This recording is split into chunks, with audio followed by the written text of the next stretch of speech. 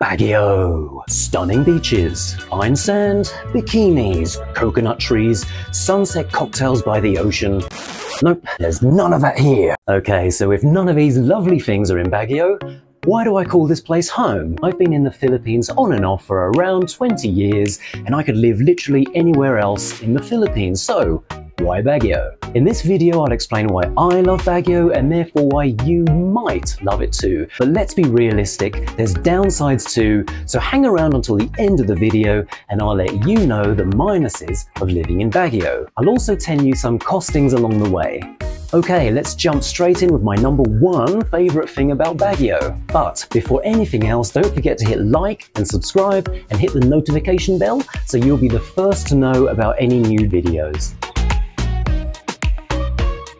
It's all about the weather. The Philippines has two seasons, hot and dry, hot and wet, basically hot, but not here in Baguio. It's always deliciously cool with temperatures not exceeding 26 degrees, that's about 78 Fahrenheit, and it can drop to 10 degrees, 50 Fahrenheit from December to March.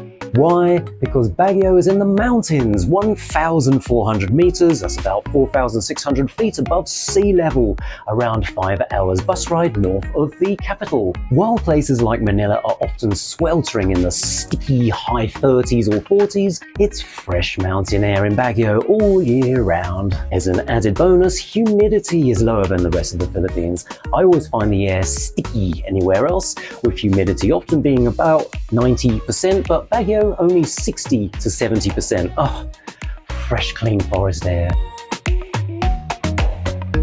And speaking of forests, Baguio has greenery galore. Even looking out over my balcony here, you can see trees, pine trees. There are parks and forests everywhere.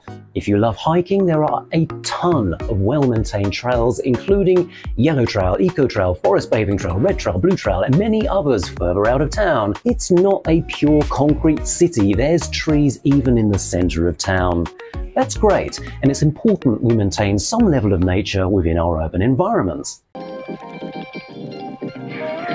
Baguio undoubtedly has the best coffee in the Philippines. That's because it's in these very mountains you'll find vast coffee fields of Arabica beans. The coffee beans are grown here, so you're drinking coffee which is as fresh as it gets. Baguio has a vibrant coffee shop culture which is pretty trendy. Some have amazing views across the valley, reading nooks, all set in charming colonial homes. Baguio is kind of grungy, trendy, and the restaurants reflect that vibe. There's a large diversity of cuisine from biryani to British, from Chinese to Chiang Mai. It's a foodie heaven due to the cooler climate, which allow many of the country's fantastic and diverse produce thrive. And of course, I have to mention the delicious strawberries grown not far from Baguio. There are field upon field of mouth-watering strawberries, and you can either pick your own or head on down to the Baguio market. You can even buy strawberry to hot, which is something I've never seen anywhere else in the country. Bills, all those pesky bills, but fear not, because your electricity bill in Baguio will be vastly lower than anywhere else in the Philippines. And you've probably guessed the reason already? Yep, no air conditioning required. The biggest electricity guzzler in any household is aircon, but here allow the fresh cool air to slowly permeate through your home. Expect a monthly electricity bill in Baguio to be a mere 1,500 to 3,000 pesos. For water, around 550 to 1,500 pesos a month. Having said that, prices are due to increase because of a water shortage. It's bizarre, because Baguio has amongst the heaviest rainfall in the Philippines, yet has a water shortage. Even in this modern condo block I'm in, we no longer receive mains water and instead have to rely on trucks of water delivering every 15 minutes just to keep the tanks topped up for the building. And finally, internet. Expect to pay about 1,500 to 3,000 pesos a month, depending on which plan you go with. And by the way, our good friend Starlink is now available in Baguio. There's always something epic going on in Baguio. It's actually surprising how much happens here. The biggest festival is called, ooh, I feel a word of the day coming on, Panagbenga. Come on, mispronounce it like I do. Panagbenga, which means Season of Bloom, which is a magical month-long flower festival. There's also another month-long strawberry festival after that, and many others strewn throughout the year. Every Sunday the high street is closed and you can see cosplay. Kanpai. We're heading into slightly strange territory now, but having spent a couple of decades in and out of the Philippines, street dogs are not just a nuisance but downright terrifying if you've ever been attacked. What dog is this?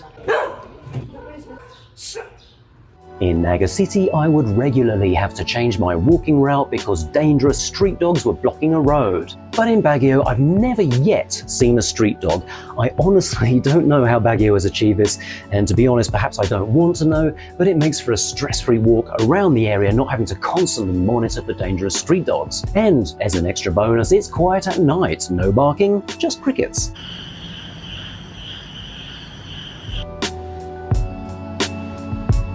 Speaking of walking around Baguio City, high-end western pavements. I prefer to walk everywhere, so this one's important to me. Again, you don't get this level of quality pavement in other places in the Philippines. Mostly it's walking along dusty roads in amongst the traffic, or flooded mud tracks, or dodging live electricity cables dangling in front of you. The quality of paving in Baguio is exceptional, and it's not just the main roads. Even the small side streets often have good pavements. And chances are the pavements are so good because of the Americans. Americans developed Baguio in the early 1900s to be their home away from home. The weather was kind of similar to some parts of the US, so they patterned Baguio's design after Washington, D.C. There's plenty of fine places in Baguio that were designed by the Americans, from Burnham Park to Wright Park to Camp John Hay, a former US military base. There's a vibrant American community here too, with plenty of retirees and teachers. There are expat groups you can join if you want to feel at home, such as the Baguio Beer Bust and the Baguio Thursday Lunch Group, amongst many others. Now, not everything in Baguio is rainbow and unicorns, so here's some things I've noticed which are not so awesome. Baguio is expensive, far more expensive than even tourist central Boracay. Restaurants, groceries, medicine, rent, which I'll come back to in a moment, are insanely high. To be fair, groceries and medicines are pricey throughout all the Philippines compared to somewhere like the UK. Expect to pay for groceries 10,000 to 20,000 pesos a month. Of course, if you've got all the time in the world, you can head down to the city market and haggle for some fresh veggies and fruits cheaper, but anything else is pretty extortionate. I know this is a funny way of measuring price, but a tahok in Naga City costs 10 pesos, but in Baguio, 50 pesos. We're talking a 5 times price difference. This leads me on to rent, and again, Baguio is super expensive. My rent cost less in Boracay, minutes away from beautiful White Beach. And yes, you can watch other YouTubers claim to live for a handful of dollars, but I'll tell you from personal experience, it's not true, and bad for your health. I tried to move into a place recently which cost just $13 a night, but before I even walked in, I was hit by the stench of human feces. As I peered inside, I was met with a dank, mouldy, depressing room. No thanks. So I took the loss on that one. But immediately to move into a place that cost $18 a night, which turned into a cockroach nightmare. It was mouldy and vile beyond words. In fact, illegal in most countries. Really, you need to fork out quite a bit to afford a semi-decent rental. This apartment, for example, is a Western quality, fully furnished, 1-bedroom, walking distance to town. Places similar to this will set you back 40,000 to 50,000 pesos per month. A studio, perhaps 20,000 to 30,000 a month. Again, you can go cheaper, but just don't. If you've heard one thing about Baguio, it's probably the traffic and overcrowding. That is sadly true, and I know some people will argue traffic is crazy in all the Philippine cities, yet Baguio managed to raise the bar on this one. It's like, hey, I'll match your traffic jam and raise you 50%, if that's how you play traffic jam poker. The traffic, especially on the weekends, is standstill, and the vehicles spew out smoke from their exhaust. Not so much breathe Baguio now, eh? The high street too is chock-a-block, and if you're a fast walker like me, you'll often end up frustrated, stuck behind walls of feet-dragging tortoises. Admittedly, it does quieten down Monday to Friday when the 1 million tourists bugger off back to Manila. Bye! Personally, I try not to go into town on the weekend and lock myself away in a cocoon of calm. Sadly, natural disasters have devastated Baguio in the past, most notably the 1990 Luzon earthquake, which was a whopping 7.8 magnitude, 125-kilometer long rupture in the ground. That killed over 1,600 people. Buildings, hotels, factories and private homes were of course obliterated.